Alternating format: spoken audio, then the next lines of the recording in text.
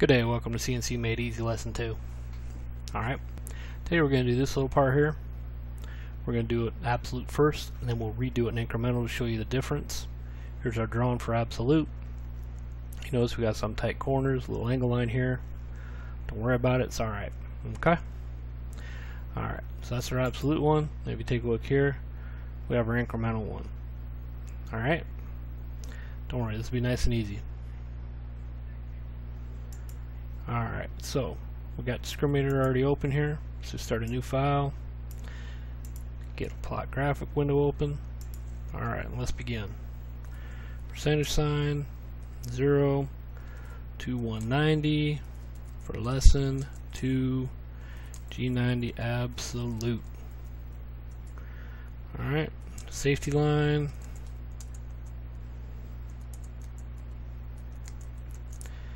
Alright, you remember all these: G0, G17, G20 for inches, G40 to cancel cutter comp, 49 to cancel our height offsets, 80 for the can cycles, and 90 to say absolute. Okay, so let's call up tool 1, which in this case will be a 1/8 end mill. M6 for the tool change. G0, G54, G90, X minus 1.0, Y minus 1.0, because you go back and take a look at that drawing, you'll see that our starting point for the tool, I again made a point 1 inch away from the part X and Y. Alright, so let's turn our spindle speed on, say 3000 M3. Man, I wish I could type today. Friday, thinking of beers. Alright, so we've got our spindle speed going. Just got our G43 height offset.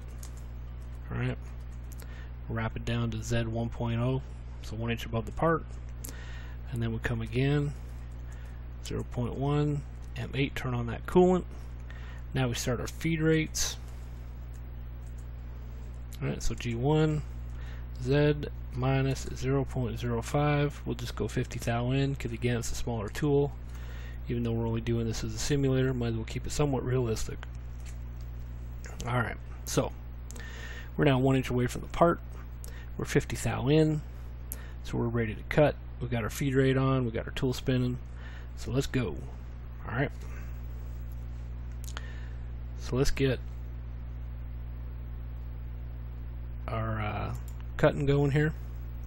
So we've got to come in on the X, so X0, feed rate, let's go 25 actually. Okay, so that'll take us to our 0 line. Now our first line, when you take a look, we got to go up on the Y to a Y position of 5.625. Okay, let's change this back to a top view. Let's fit this in. Let's actually make it a little smaller than what it's got to fit in. Alright, so after our Y, we have then got to come across on the X 1.875, right, and then we're going up Y 7.125, and then X 0.75, and then Y 9 inch, and that gets our first segment of this line. Okay, so that takes us to there. So our next step over, we're going to go to X 3.375. Okay, and that takes us over that way. Alright, our next step, we got to come back down to the Y 7.125. Okay, now this is where we're going to do the angle line. Dead easy, I'm telling you. X 5.625, Y 9.0. Boom, look at that. Nice and simple. Alright. So we'll carry on writing the rest of this program. We're going over to X 9.375. Okay. There we go. Alright. And then we come down on Y 7.875. Right, and then X 7.5, Alright, then Y 5.625. Alright, then over on the X to 11.25. Okay.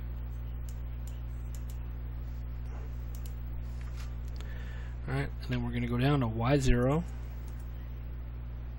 Okay. And then we're coming over to X9. And up on the Y to 3.375. And then over to X 3.0. Back down to Y0. Then X negative 1.0 to finish. And Y negative 1.0. Alright, and then at this point, G0, Z 1.0, M9, M5, our G91, G28, Z0, G28, Y0, M30, and percentage sign seals the deal. Alright, and that's it. That's your program right there in absolute. Okay? So see, there's nothing to worry about. This is pretty easy, right? Alright, just do a combination of the X and Y movements, and that's how you get that. Okay? Nice and simple. Alright, so let's minimize this.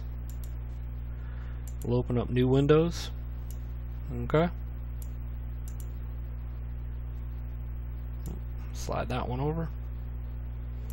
Alright, now we're going to do this in absolute, or sorry, in incremental.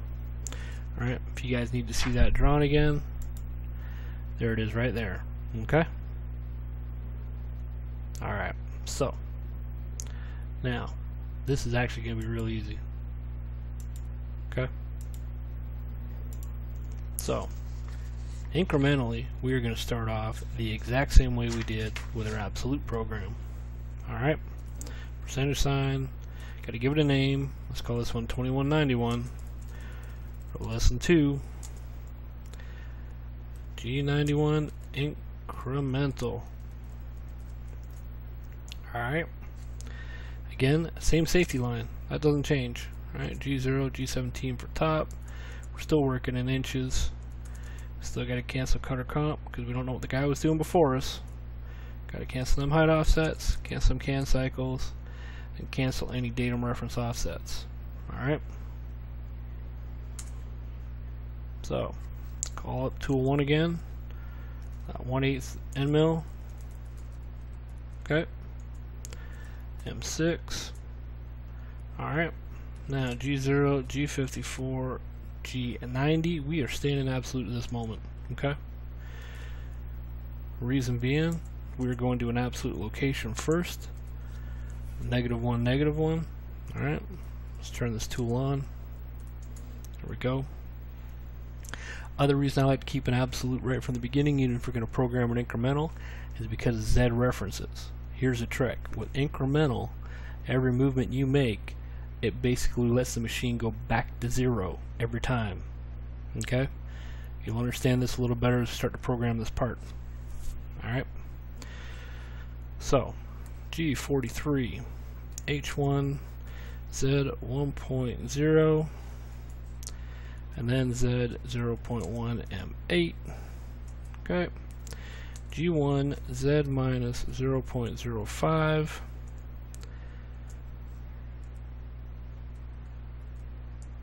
Feed rate of 8.0. Now, if we were to do this Z bit, if we'd done this incrementally, alright, to go from Z1 to here, we actually would have had to go Z minus 0.9.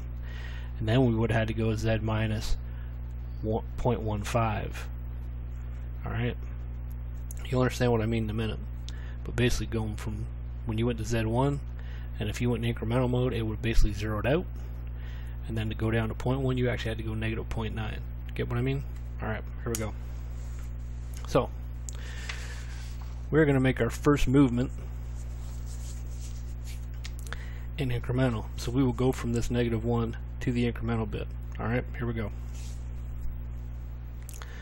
So, G91, X, 1.0, feed rate, 25.0, See that? It's gone into where the X0 line is. Okay?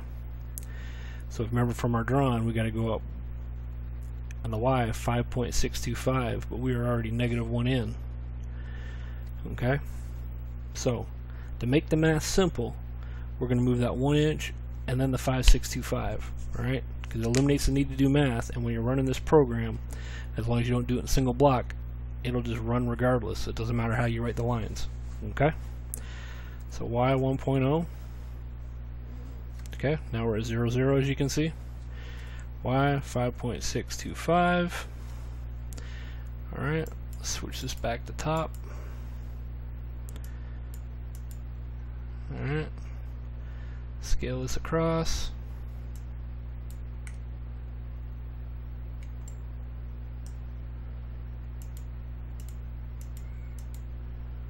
Sorry folks.